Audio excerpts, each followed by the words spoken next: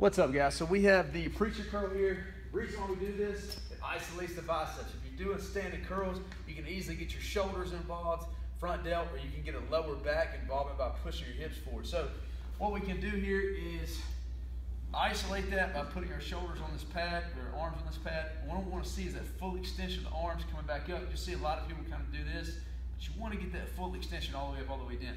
Some people may have trouble getting that weight up. They may not be strong enough, so you can put a band around the handle down there and use the band as your resistance as well.